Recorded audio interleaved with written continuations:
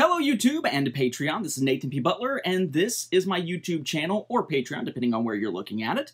And this is our project update for December of 2018. You can probably guess it's December, because when else would I wear this garish thing? I kind of feel like there's maybe a couple days a year I can wear this legitimately, and then otherwise it has to sit in the closet. So the An elf I am not is now out of the closet and will be right back in the closet very soon. I point that out because recently on one of the mini Q&A episodes, which is a new thing we'll talk about, I had somebody ask about how many Star Wars shirts I owned. And this is one of them, but it's one you're only going to see around the holidays, and even then, God, it's ugly. So, we're doing a project update here, of course, so the first thing I want to do is make sure that I say thank you to all of our Patreon supporters. Of course, the Patreon, if you're not familiar with it, is over on Patreon, P-A-T-R-E-O-N, of course, .com/Nathan P. Butler. It all gets run together as one word. And, of course, there are those 3 tiers over there. The first tier, which is basically a pledge of $1 up to, what, $4.99, I suppose?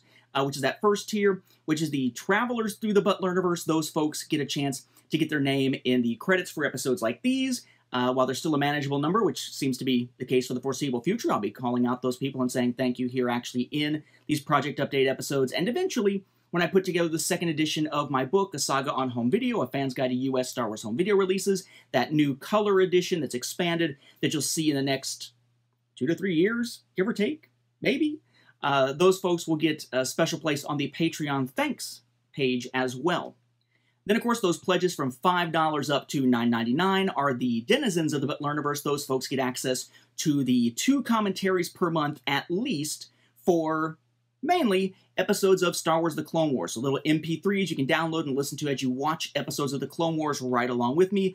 In chronological order, we'll talk about what just got released here in just a moment. I do sometimes put in other commentaries. I'm trying very hard sometime before my Christmas break, semester break, holiday, whatever you want to call it, is over to actually be able to put together some more episodes of commentaries for Forces of Destiny to wrap up that series. Just haven't had a chance to do that just yet. Still recording pretty late at night, hence the lighting, but I figure we'll just go for the lighting here. Why not just, you know, buy into the fact that it's going to be a little bit more cozy lighting from time to time.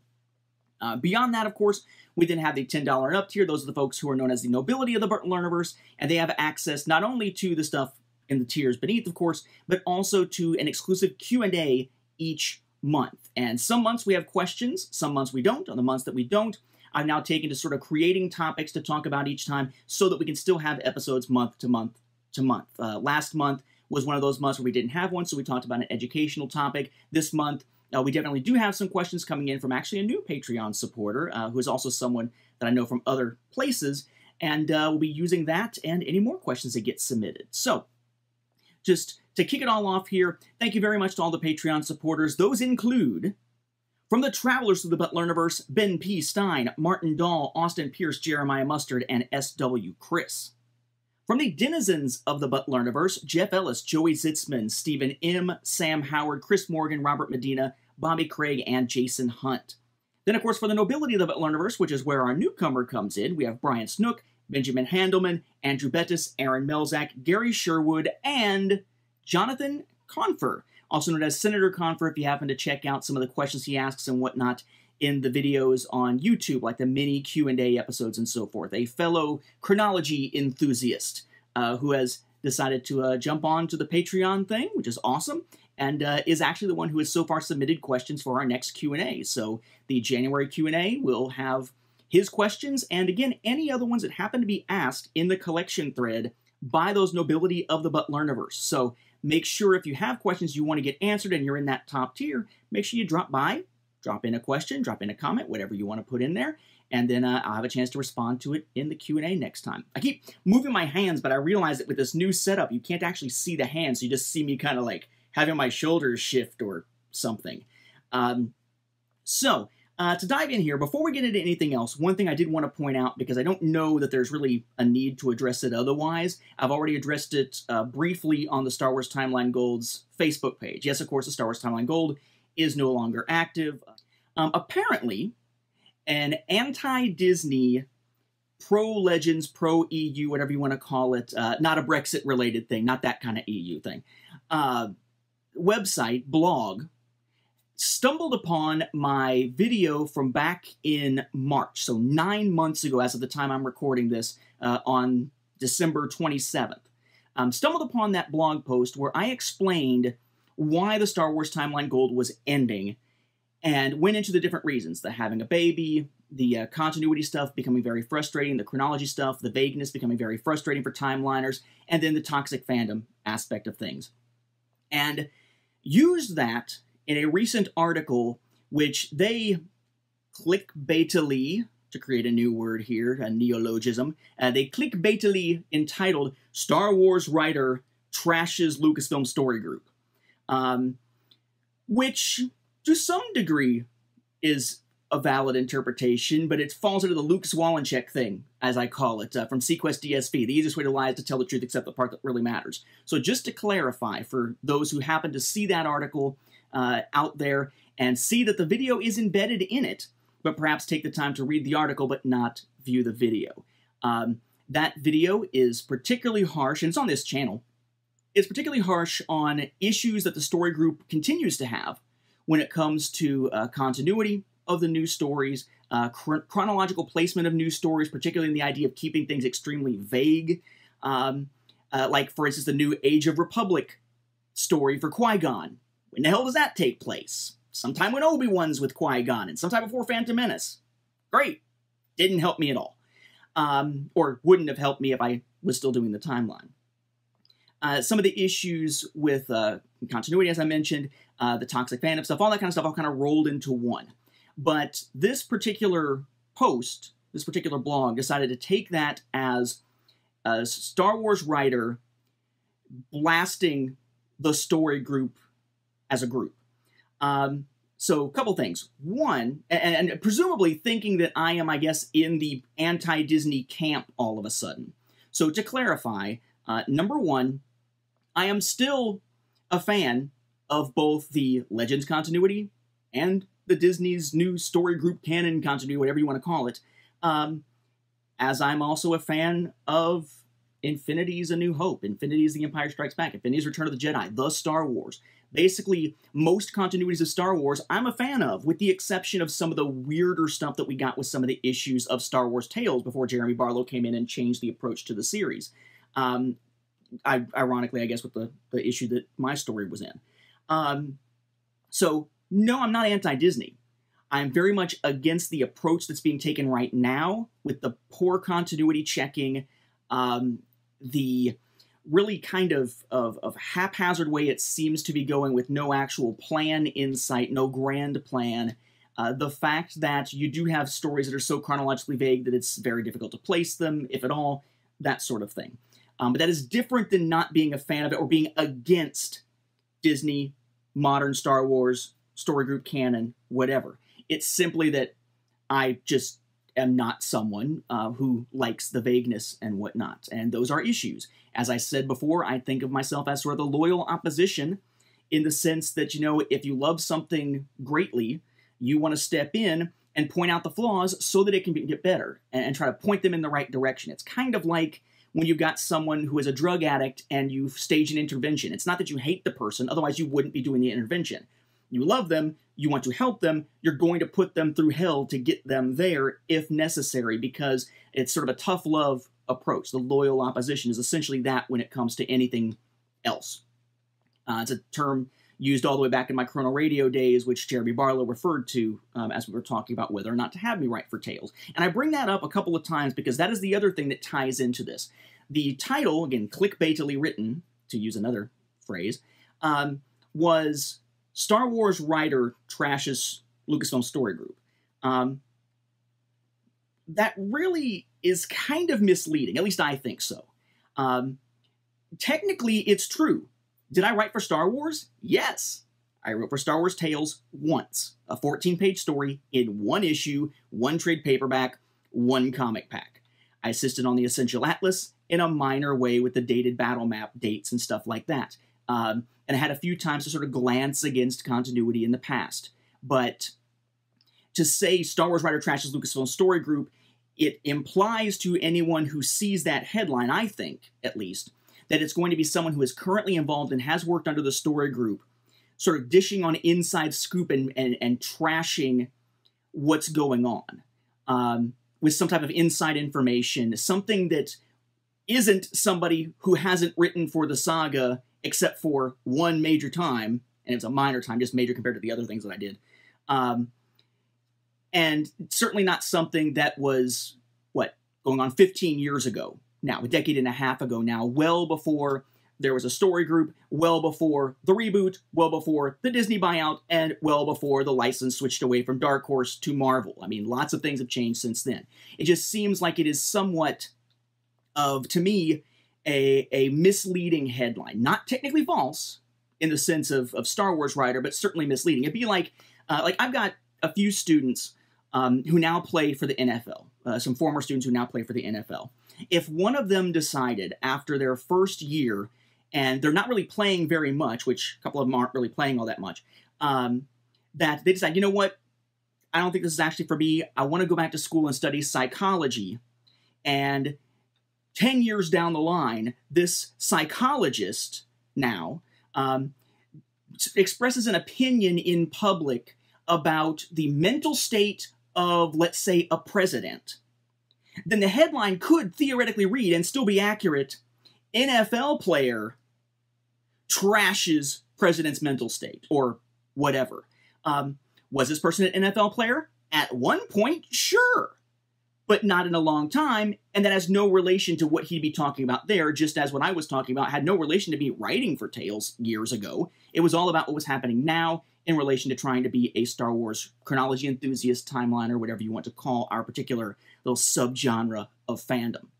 So to me, that was a little bit disingenuous. There was some factual errors within the article, like talking about there are continuity errors with the marriage of Poe Dameron.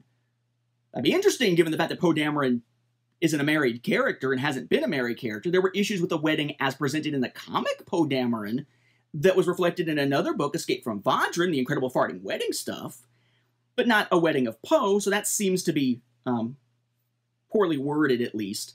I'm not sure that trashes story group would be the thing. Trashes the current approach, tears into the current approach, sure. But the story group themselves, I tend to think of as good people. Pablo Hidalgo and Leland Chi I've had a chance to converse with a few times over the years, more Leland than Pablo, and they are decent people. These are people who love Star Wars and have a lot of fun with it. I just don't think the current approach is working well. But trashing the story group sounds as though it's a personal attack or it's somehow tearing into the people. It's not the people, it's the approach. No more than when I went off on what was happening with Dark Horse's issues back in around 2003, 2004 on Chrono Radio, that it had anything to do with Randy Stradley himself as a person, Jeremy Barlow himself as a person, and so on. So, a little bit misleading, and I do find it incredibly ironic that you have a person from a group called the New Republic Historical Office, I think the same person that I'm thinking of, who is all like, oh, no, I've had my disagreements with him in the past, but he's right on the money with this and such. Yes, because now I'm saying something that you like.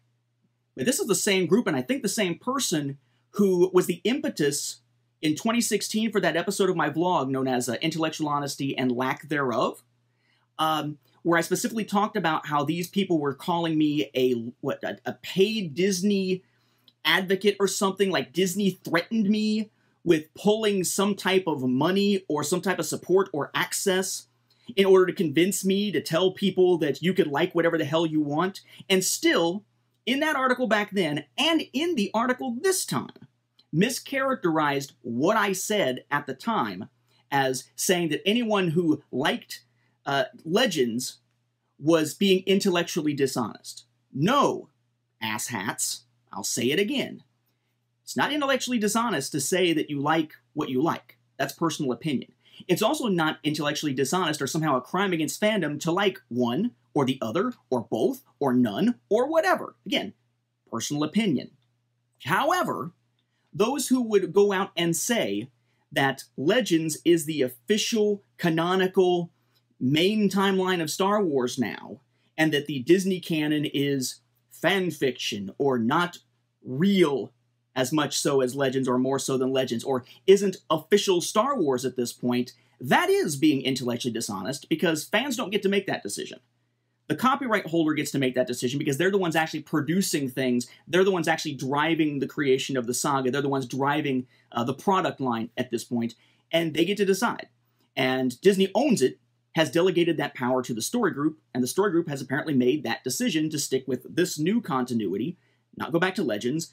This is what Star Wars is now, at least in terms of what they are focusing on and what is the primary continuity for Star Wars. So yes, to argue facts that are actually fake news, yeah, that is intellectually dishonest.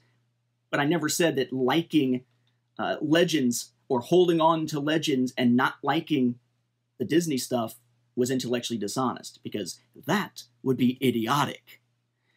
Anyway, so just wanted to point that out for those of you who are looking for it. Again, I've just already named the article. You're welcome to check it out. From a factual standpoint, most of it I don't disagree with. I think the characterization is off, and I certainly don't want to be lumped into an anti-Disney crowd because I very much enjoy the new continuity. I just think they could do a hell of a lot better than having me enjoy the TV shows and the films and kind of being meh about everything else. But if you're interested in that video where I talk about why the timeline ended and those specific issues, you will find it here on the channel.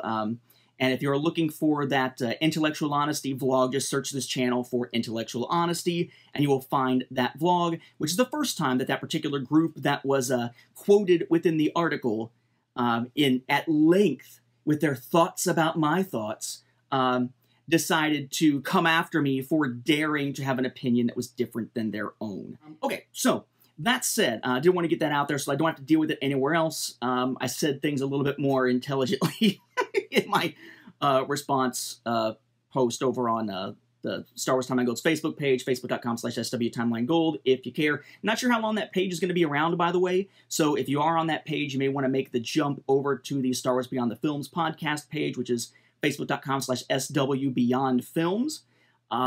We do have a Beyonders Who Ponder group on there that you can basically request to join, and it gives us a little bit more control over being able to have discussions without random people jumping in and throwing bombs and acting like trolls. So, more than welcome to pop on there as well, but I'm not sure how long the Timelines page is gonna last, because right now it's not really doing anything other than reposting the stuff that I release, like links to the YouTube videos. If you want the YouTube stuff, you can just subscribe on here, right? Well, tongue-tied. It's been a long, long day. So, that said, what else did we get this month? Well, on Patreon, again, patreon.com/Nathan P. Butler, we got 2 new audio commentaries. Those were the two-parter for the Clone Wars, The Zillo Beast, and The Zillo Beast Strikes Back, that Godzilla wannabe type storyline. So, 2 new audio commentaries for those who are among the nobility or denizens of the Butler universe, and then for those who are among the nobility, we had the newest of our Q&A videos. Again, no questions this time, so I built off the theme from the previous episode, which is to talk about if there were any specific educational philosophies, mindsets, ideas that I tend to follow, which got a little bit more in-depth than I actually expected it to. So if you happen to be a parent, you might find that particularly interesting. In terms of podcasts, no new episodes with Michael Morris for Cloud City Casino still. We just need to have a chance to actually get together and record, figure out what we're going to record about, especially now that I am just done with Battlefront 2 at this point, because I'm not spending crystals or grinding like crazy to get access to either of the 2 new characters, which is the primary reason to go back to it at all. So that's gone from the hard drive at this point, which means no live streams or anything like that at all at this point. But we will be getting together sometime soon, hopefully, to talk about that, talk about some other new releases, some other new news and things like that, especially talking about how the First Order and the Resistance now work their way into the X-Wing 2nd Edition and all that as separate factions. But there was a new episode recently of Star Wars Beyond the Films, which is the other podcast that I do, that one with Mark Herleman. This was episode number 238, called Tuned for Feedback. So we did our Thrawn Alliances episode shortly before the last of these update videos. And then we had a couple of in-depth emails asking a few questions each. And we had an iTunes review we wanted to respond to. This is the iTunes review that referred to us as right-wing stooges, which was hilarious given that we'd also been called libtards after our coverage of Aftermath. So we're apparently doing something right by pissing off both ends of the political spectrum by not siding with either side. Remember, in today's political climate, if you don't side with one side, you are assumed to be a partisan from the other side. So it made for some interesting discussion there. It's basically based on some review that was based on the previous feedback episode, so it kind of keeps the Star Wars in context of the real world kind of stuff going a little bit. Our next episodes, which are not released yet, not recorded yet, are going to be our year-in review episodes. There'll be at least 3 of them. Usually it's 3 or 4. There'll be one for the books, one for the comics, and then typically there's either one for movies and TV and then one for the other stuff like the games, or those 2 get combined. I'm not really sure how that's going to work this year. There doesn't seem to be enough, really, to require it to be 2 episodes, so we could probably do it as 3. It just depends on the length that we wind up running into for these year in review episodes. Sometimes the year in review winds up taking us a couple of months into the year, and while that's okay, it's also sucking up a lot of the oxygen in the room for the show. But you can find that, of course, over at StarWarsReport.com. Again, it is episode 238 of Star Wars Beyond the Films. I would also note just something to look forward to.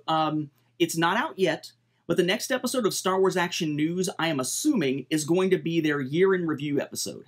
And I just recently, actually the same day as recording the feedback episode for Star Wars Beyond the Films with Mark, I recorded with Brock from Star Wars Action News for a segment of year in review in publishing that should be showing up in that year in review episode. I'm not sure when it'll be released, but presumably sometime within about the next month or so, because it's a year in review.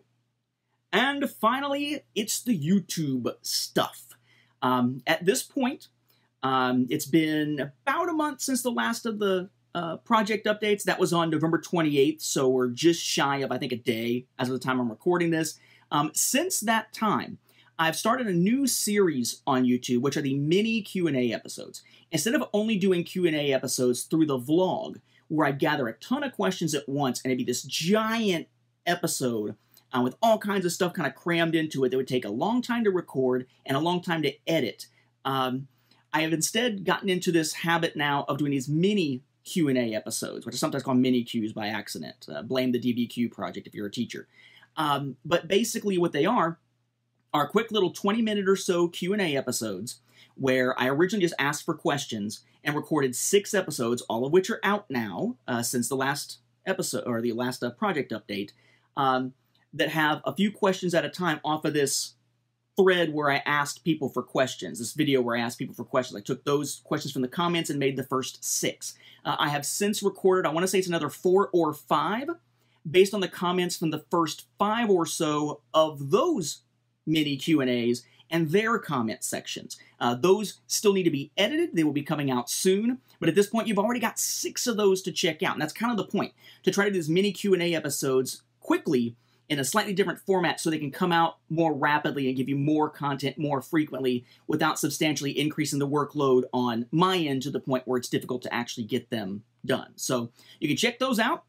We also, of course, have plenty of new Fantasy Flight Games type reviews. We took a look at the Emperor Palpatine and the Imperial Royal Guard expansion packs, the unit packs for Legion. So that's the Emperor Palpatine Commander expansion and the Imperial Royal Guards unit expansion. I always have trouble getting through those full names. Both of those videos are available on the channel. Very soon I'll have ones for the Wookiee Warriors and for Chewbacca. They both showed up in the mail yesterday. I just need to put them together and get a recording done, so you'll see that within the next month. We also saw the next wave of X-Wing stuff just come out. So this month, we had videos on the newest expansions released for X-Wing 2nd Edition. Those are the Mining Guild TIE Fighter, which is brand new. The RZ-2 A-Wing for the Resistance, which is also new. And then the reissues or re-releases under the 2nd Edition for the First Order TIE Fighter, the regular one, and the T-70 X-Wing as well. I have recorded footage and an overview, basically, of the conversion kits for both the First Order and the Resistance. Both of those still need to be edited. They'll be out within the next month as well. They'll probably actually be out before those next mini Q&As, or at least between maybe the first and second one. There were also 4 new episodes of my Nate's Favorite Deck Building Games series. They were all for different games, though. We did a 3rd update for Star Realms. It took a quick look at the Legion Supplies box and some new promo cards. We took a look at Ascension Deliverance. We took a look at Marvel Legendary Ant-Man and Shards of Infinity Relics of the Future. So new episodes for each of those little sub-series within Nate's Favorite Deck Building Games. Ascension, Star Realms, Shards of Infinity, and Legendary, specifically Marvel Legendary this time, because there are some other Legendary games out there. Also, as a special request, I did a quick look at the Star Wars Smuggler's Guide Deluxe Edition book with its special, electronic case where you turn the little thing and it makes the sounds as it opens and everything does, and gives you that in-universe document and so forth from Epic Inc. this time. That $100 set to let people know kind of whether it's worth the money and what's actually in it if you're curious about it. Did that as well as a special request to someone who actually posted a question about that on one of the mini Q&As. It wasn't really something to look at in the mini Q&A, so I was like, okay, well, I'll just do a separate video for it, and we took a look at that. Now, you notice no new episodes of From the Star Wars Home Video Library are on that list of new stuff released in the last month. I'm in the process right now of doing research on multiple items. I've got a gigantic item, or group of items that make up one collective item that we had to clear out space in our living room for to even store. That is one that we'll be covering very soon, along with a special 20th Century Fox item that uses Star Wars in part of it, but isn't specifically heavily focused on Star Wars. We've got an item from China, as the president might say. We've got a product from Italy we'll be taking a look at. We got a couple of unusual other releases of Solo coming out of the UK that I hadn't actually heard about, that gives us a really kind of weird twist on one of the dynamics we see in the American home video market, kind of flipped on its head. Should be interesting to see. And a little bit more as well, before we even get into any episodes on the Willow stuff, which I may hold off on until the new release of Willow comes out in the near future. So episodes of those are coming up. I just have to figure out exactly, one, how to frame it. Do I sit further back so I can hold stuff up, or do I stand up while I do it now? Do I move the camera back where it's on a tripod instead of sitting on the desk? Got to figure out exactly how that's going to work. Not a big fan of the lighting, because I feel it makes me look really, really red. Or it's just the fact that I'm wearing this garish t-shirt that makes me look really red.